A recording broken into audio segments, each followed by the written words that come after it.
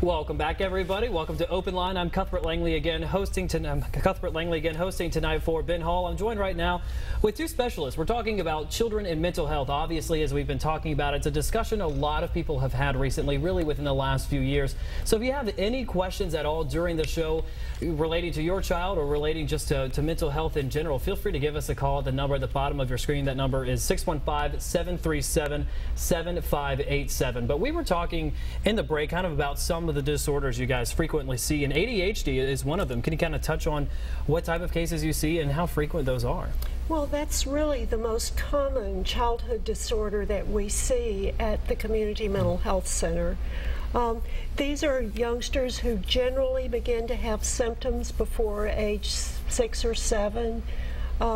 Some of the youngsters have inattention, others are quite hyperactive and impulsive, and then some are both. And there really are, it requires looking at the disorder because other illnesses can be comorbid with that. And then treatment is often a combination of medication and psychotherapy, especially for older children. I think for younger children, we're probably more conservative, and we plan to have the parents work with the psychotherapist. Absolutely. And so what does psychotherapy look like for a child undergoing that? If you're talking about a young child, that includes the family system, because we know that children very young of age don't necessarily have the words to be able to tell you what they're thinking or feeling as they're doing. They're just engaging and they're just acting out. And so a lot of it is working with the parent around kind of behavior modification skills specific to ADHD.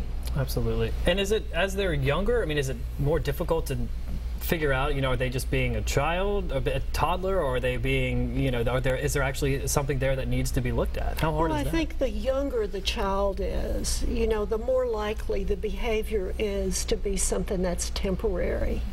I think when we're looking at 3- and 4-year-olds, these will usually often be children who've been dismissed from several nursery schools, who are really impacting the parents' ability to manage them safely.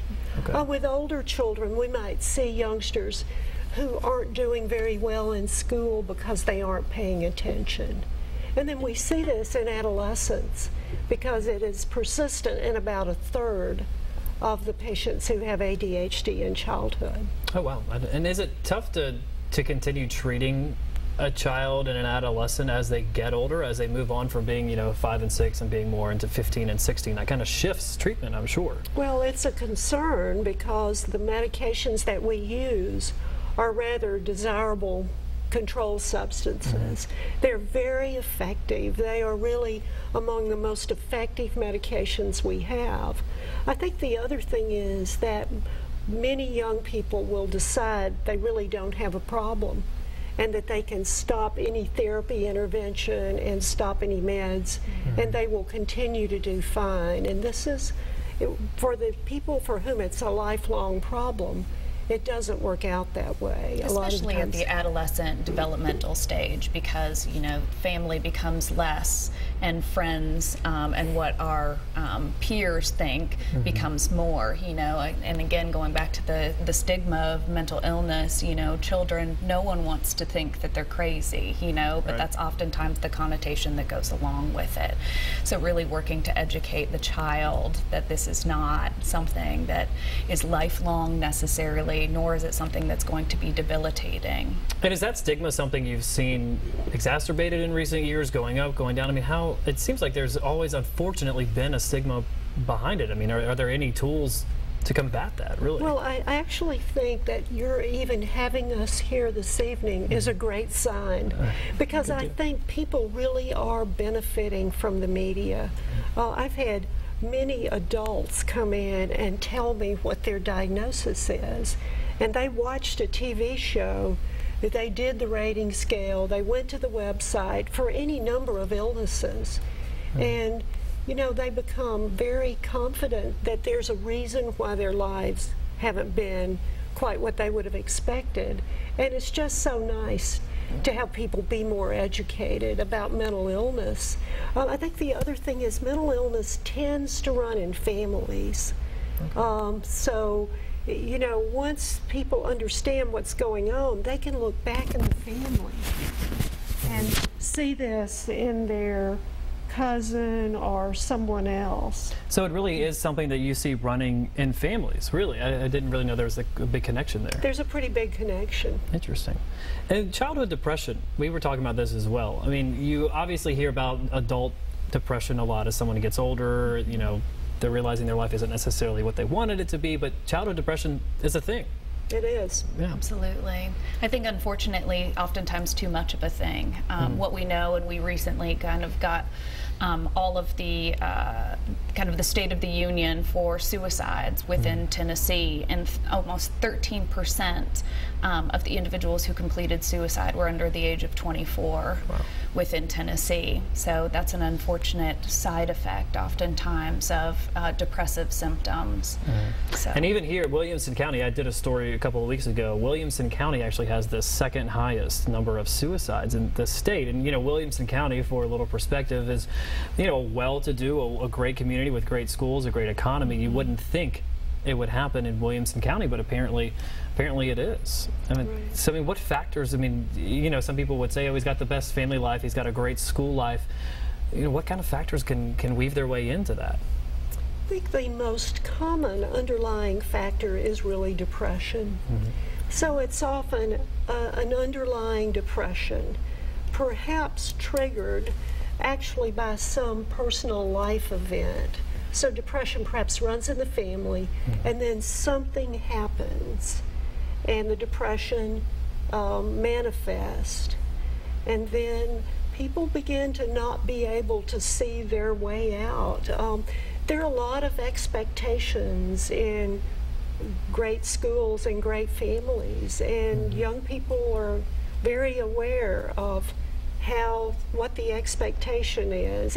But I think it's more, there's an underlying predisposition to a mental illness in most of these youngsters, and sometimes substance abuse can play a large role. Absolutely. So you do see there is a connection between substance abuse and an increase in depression, or an increase even in adolescence, the level of impulsivity oftentimes, and the fact that they don't necessarily see, you know, that the behavior that they might engage in could potentially kill them, you know. And so we know that combined with the substance abuse and potentially the underlying depressive issues, obviously is a lethal mix. Absolutely. Well, Trisha's joining us right now. I hit the wrong button. Hello? Live TV. Hi, Trisha. This is Cuthbert on OpenLine. How are you doing? I'm pretty good. How are you? I'm great, thanks. What's your question? Well, I heard what the doctor, I think, say that mental illness tends to run in families like depression, and also I think the other guest was saying that untreated trauma can develop into mental illness or mental disorders. So can those things really be cured? Great question. Is there ever a chance for a cure? Well, I think there's certainly a chance for cure, and we really know that in most of these, earlier treatment predicts a better outcome. So if we can approach these problems before there are too many life complications, we have a lot more optimism that we might have a cure. Right. I like to use the example of a kind of a physical analogy. So if we wound ourselves on our physical body, you know, and we don't take care of it, the wound could potentially get worse. If we do take care of it, the wound gets better much faster. There's always going to be a scar. Very similar in trauma treatment, is that there's not ever going to be the removal of that traumatic incident ever happening. The memory will be there, but oftentimes with taking care of yourself, the wound will just be a scar, a distant memory. A great way to put it. And what about parents and families? If a brother or a son is going through, or daughter and a sister is going through treatment, how can families help them with that treatment? Well, I think the first thing is to help the young person identify that there's a problem. So it really often involves talking very calmly and logically to your child or adolescent. So it's then seeking help, and it might be through the pediatrician, the primary care doctor, through a minister. It might be calling one of the mental health centers like Centerstone directly to get help. And then often the families are involved in the family work for the treatment. It's very hard to treat children and adolescents without the family involvement. So they really have got to be there. I mean, as a part of the therapy group, I mean, kind of in what role do they play in treatment? I would say educator and supporter, you know. If you don't understand what is going on with your child, what can you do to learn accurate information, not web-based, solely web-based information necessarily, but, you know, finding out accurate information and then helping to educate your child as well around that. You know, I think that sometimes we miss that, is that they need to understand what's going on for them as well. And then being an active support for them. If we talk about somebody having a cancer diagnosis, what do? We send them flowers and bake them a casserole. Do we do the same thing when somebody is diagnosed with a mental illness? That's a great point. Well, we're talking a lot of great things today, all kinds of questions. If you have any, please feel free to give us a call. The number there at the bottom of your screen. We're going to take a quick break, but we're going to be right back after this.